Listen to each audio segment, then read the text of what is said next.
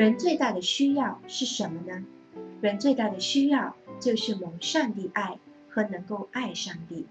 有这个爱的时候，人僵硬的心就会被溶解，然后上帝的话才能够进到他的心里。这就是人被造的原理，蒙爱和爱神了，然后他什么都会有，也会得释放。今天我们要读的经文是在马可福音10章17节那里，是说到有一个年轻也成功的财主会在耶稣面前问他说，两善的夫子，我当做什么事才可以承受永生？他问主是因为他心里有个不平安。然后我们再跳到21节说，耶稣看着他就爱他，对他说，你还缺少一件，去变卖你所有的，分给穷人，就必有财宝在天上，你还要来跟从我。他听见这话，脸上就变了色，忧忧愁愁地走了，因为他的财产很多。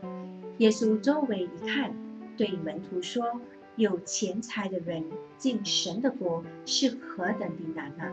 其实主要强调的不是要那个财主的钱，乃是要改他的思想，改变他的心。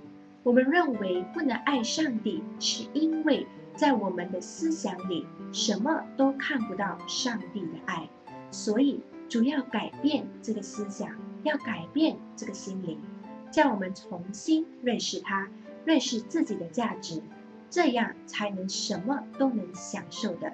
然后很重要的一句话在第21节那里，耶稣看着他就爱他。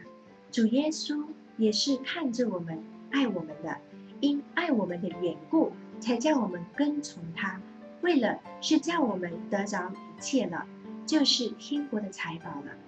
倘若我们生命里面需要有一样东西比上帝还大的话，就很难享受主的爱和给我们的一切祝福。今天我们问自己一句话，我们需要主的心吗？当我们真的需要主的时候，我们一切都会得着了。很重要，我们不要误解的地方是，就算我们有些地方还做不到，上帝也不会控告我们。上帝要的不是我们的钱，我们的热心、时间等等，乃是我们有需要主的心吗？比如当我们愤怒的时候，大多数会叫主改变我们的情况，改变我们那个愤怒。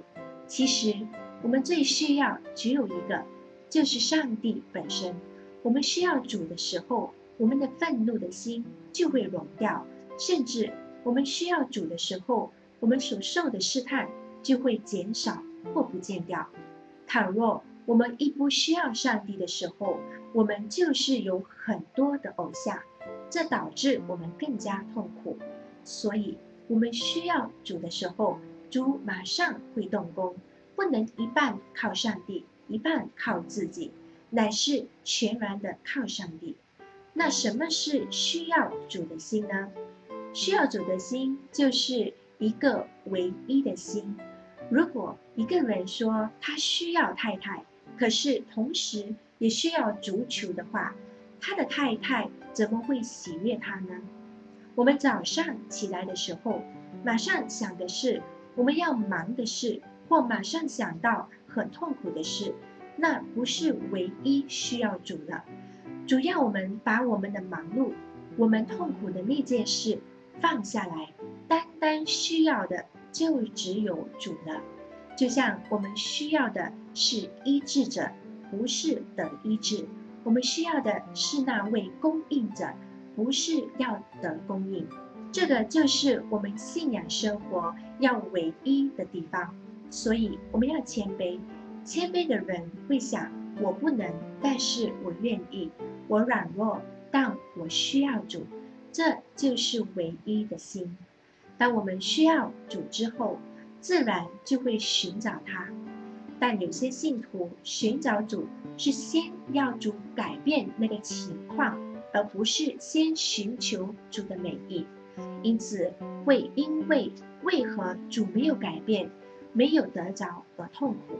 若先通过主寻找出理由，就算情况还没有改变，心灵确实先得释放，之后主叫我们得到的证据就会越大。弟兄姐妹，我们不是要成为完美的人，乃是有一颗需要主的心，寻找主的心。无论我们前面的问题多大，主是看着我们就爱我们了。我们只要发现自己是蒙爱，发现神的同在时，我们还担心什么？还会需要什么呢？